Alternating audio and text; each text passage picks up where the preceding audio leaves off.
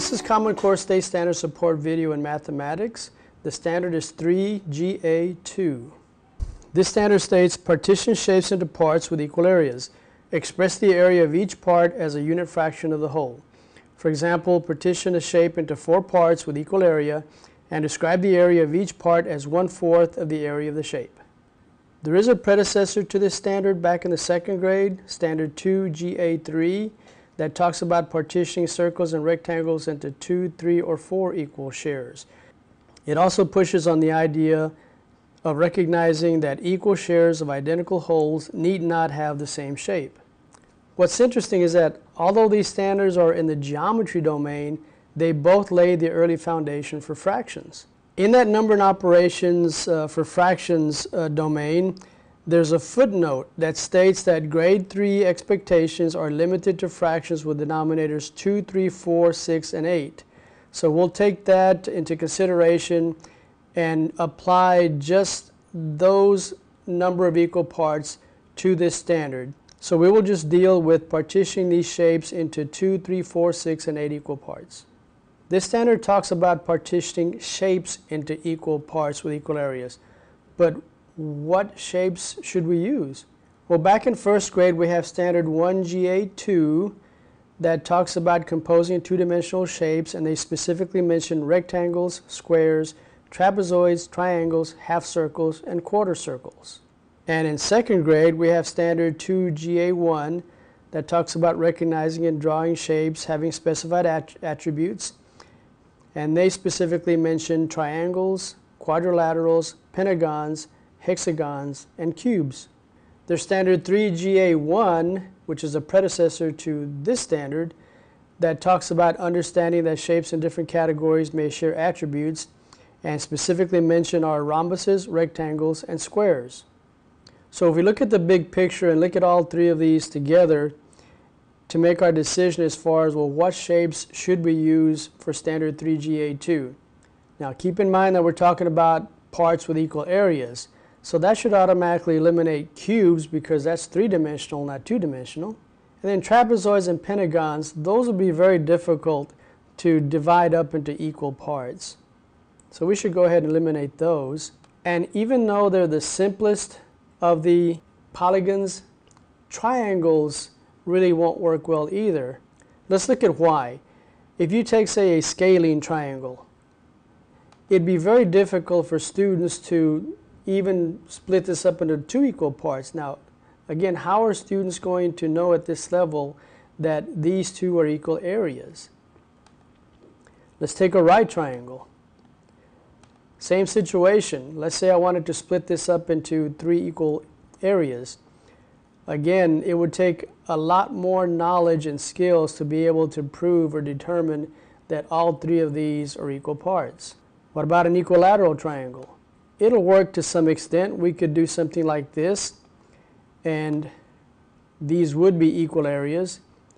But again, that'd be it. We'd be limited to being able to partition this just into 2 equal parts and not any further.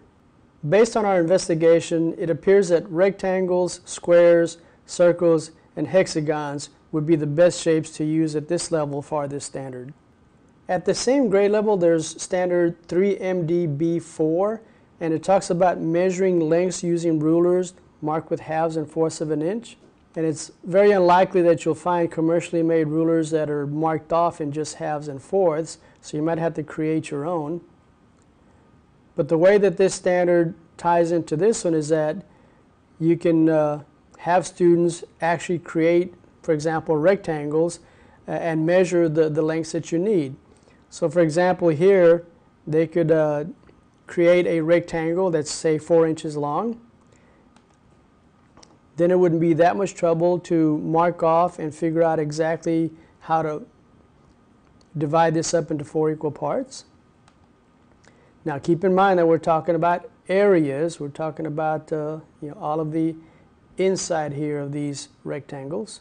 So again, it's not just the rectangle, it's the area of this rectangle that we need to be concerned about. And again, we've measured, and we know that each of these smaller rectangular areas would be 1/4 the area of the original.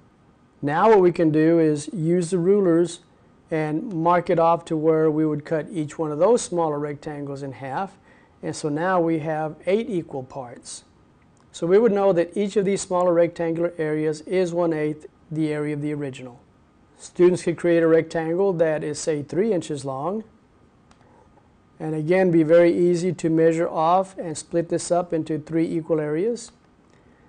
And again, reminder, it's not just the rectangle, it's the rectangular area. So each of these smaller rectangular areas, again, is 1/3 the area of the original. And just like we did before, we can measure off and cut each one of those smaller ones in half. So now we would know that each of those smaller rectangular areas is 1/6 the area of the original. Now there's other ways to do this. We don't have to do vertical lines, we can also do horizontal. So this would be a slightly different approach to cutting this up to where each of the smaller rectangular areas is 1/4 the area of the original. A challenge here would be how to partition this to be shapes that are all 1/8 of the original area. And you should have some students that would come up with this solution pretty quickly, that hey, just find the midpoint and just draw a vertical bar, and bingo, those 4 equal parts have become 8 equal parts. At this point, we've been creating the rectangles, but if the focus of the standard is more on the act of partitioning, students can do this by folding rectangular strips to attain their desired fractional parts for the original area. So for example, you could take a piece of paper, a rectangular strip, and fold that in half to get your 2 equal parts. And then of course you could fold it in half again to get 4 equal parts, and then in half again to get 8 equal parts. They could also do a trifold to get 3 equal parts, and then of course fold that in half, either horizontally or vertical, to get 6 equal areas. Students can also fold circles to attain the desired fractional parts of the original area. Halves, fourths, and eighths would be the best to work with here. So they could take this circle, fold it in half, and then when they unfold it, they'll have a crease where you have 2 equal parts. Then you can take the folded semicircle and fold it again, and when you unfold it, it'll have creases where you'll have 4 equal areas.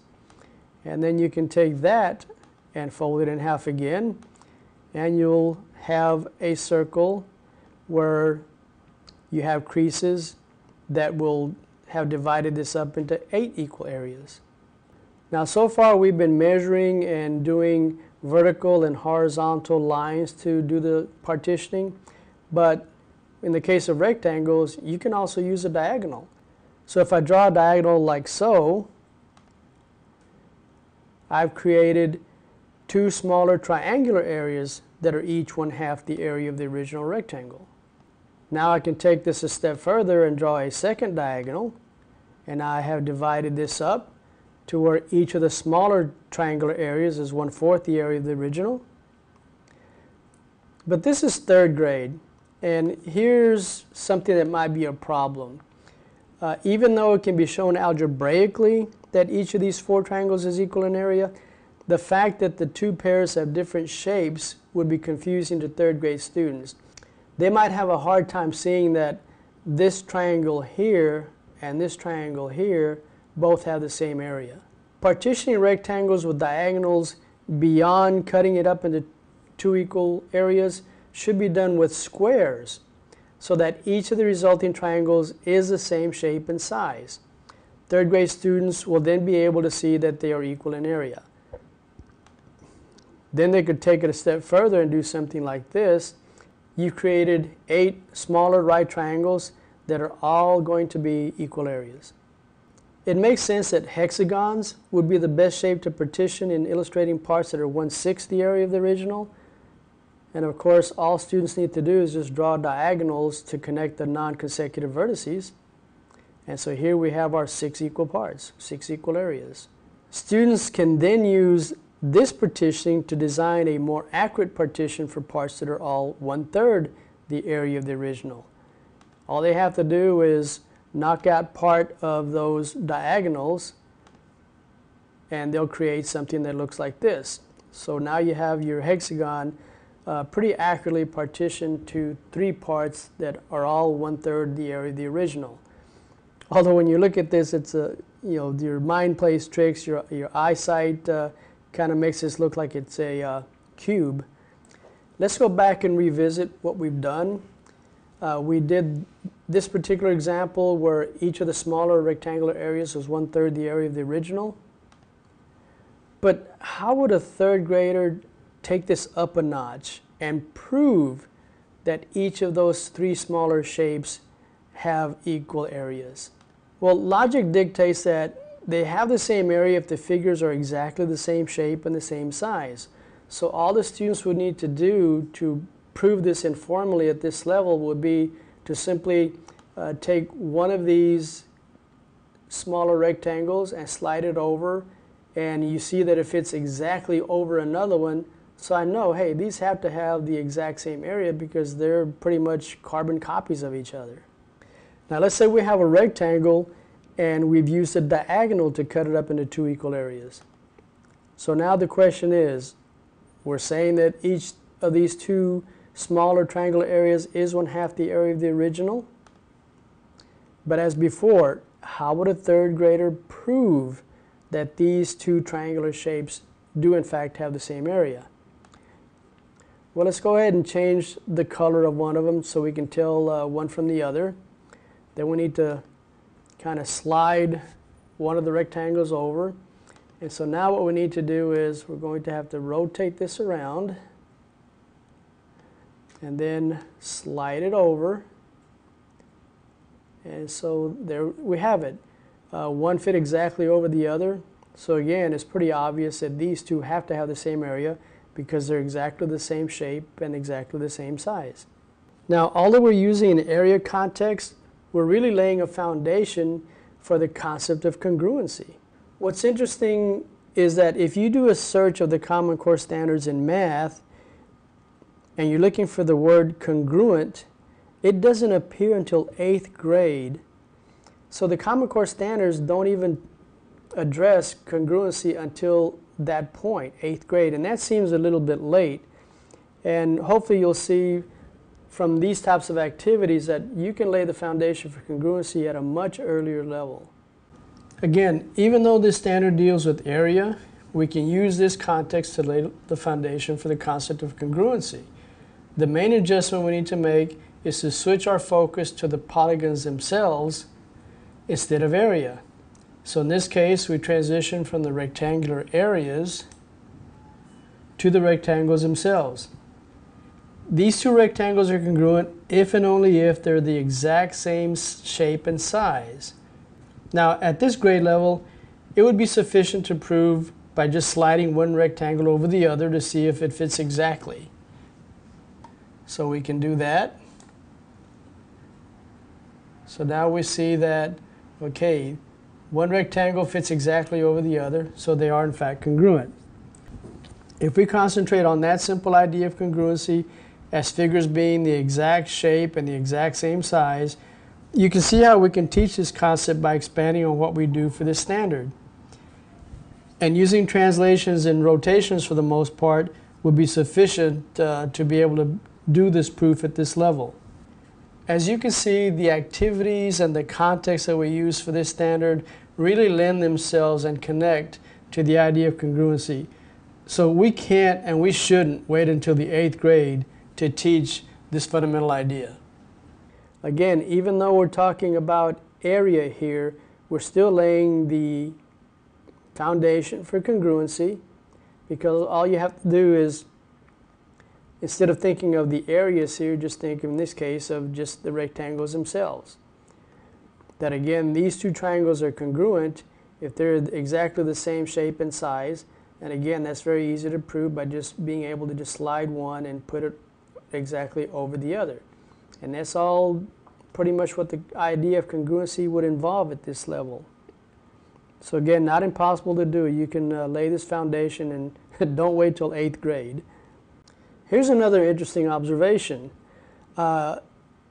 It's important to note that the Common Core state standards in math do not specifically address fractions as part of a set. rather than as part of a whole? It doesn't appear.